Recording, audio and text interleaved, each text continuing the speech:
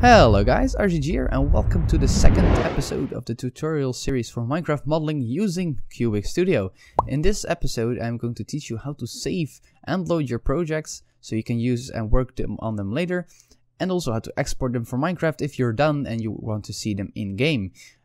So basically I made this little house using the previous tutorials. I made some squares, some rhombuses, and slanted some of them, turned some of them, basically did a lot of stuff. And as you see, it turned out very, very great. And you can probably hear my voice at that. It's not actually true. It's one of the worst models I'll ever made, and I'm probably not going to use it anyways. So what I'm going to do now is I'm going to save it because I probably want to do something with it later, make it even better. So I'm going to do save as, and I'm going to save it tutorial 2, so tutorial episode 2, and then house. And then as a .cubic file, you can't actually change it, but and then I'm going to just press save. There is probably someone here, okay, that's from some previous attempts, sorry about that. So I'm going to just override it. It's a new file now, and it actually saves in that file that you selected. So it saves whatever you want, you need to browse and then find it. So if I want to open a project, then press open, and it opens probably the same folder, but it's if it doesn't, then your previous folder will be in here because it will save your most recent folders. And I'm going to browse all the way down because those are all Cubik Pro model files, and a Cubik model is down here, our tutorial 2 house.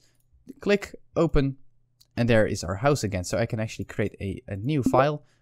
Yes, I will make a new file. It's all empty. And then I'm going to open, go all the way down again, and there we go. Our house is back. It is amazing. You probably haven't guessed that would happen. So now that I'm not done yet, but I would just want to test if it does look good and if I need to make any changes. So I'm going to click export. And what is export going to do? It's going to put you in, again, the last folder you opened, and then it's going to help save your file, save your model here to a .json file, which Minecraft can use to actually portray, make it happen in the game, basically, make it show it in the game. You can do a whole other part of things. So you can also do a JSON model, but you can also an Optifine model kind of thing if you know how that works. I personally don't, and there's a whole other programs that this program is actually fitting with. So I'm just going to do a JSON model file because JSON is for Minecraft.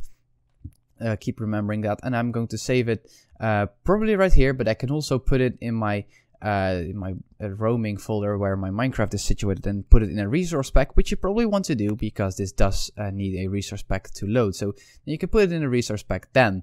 I'm just going to save it here in my JSON models. As you see, I don't have any JSON models right here, but whatever.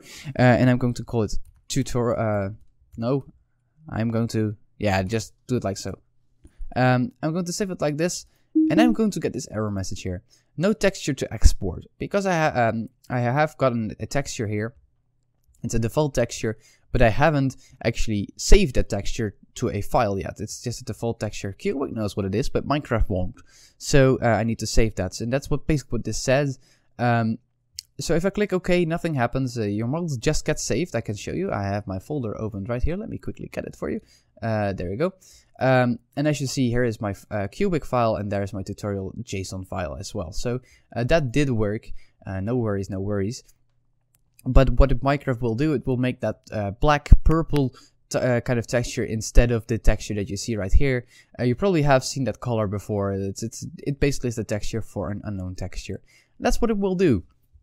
Now, if you use Cubik a lot, you're probably going to get very annoyed by the fact that you have to browse through your folders every time. And as you saw, I ended up in my JSON files folder every time. How did I do that? Well, basically, I went to Tools and then Preferences, and there is this Paths tab, and this basically saves your default files saving paths. So if you click Import and you open the program and then click on Import or Export, and I have this path, I paste it in here, and that's basically my default path. And that saves me a whole lot of time browsing through my folders every single time when I create a model. So just a little suggestion here: if you're a frequent user of Cubik or you want to use it frequently, do set those two folders that you're going to use. It's very useful. Anyways, that's all for this tutorial. I hope you have learned something. I hope I have taught you well, and I hope you enjoyed this little video as well. So I'll see you the next time, guys. Bye!